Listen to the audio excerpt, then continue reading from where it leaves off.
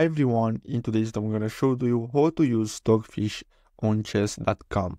So basically what you have to do is simply go to chess.com and then you have to create your account.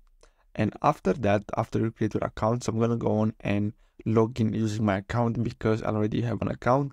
So what you have to do is simply play games. So as you can see, after you complete games, you're going to see here all your games. So you can simply click on them, and basically on the right side, you can go on and see all the analysis. As you can see here, the points. So here you can see if you made a bad or a good move.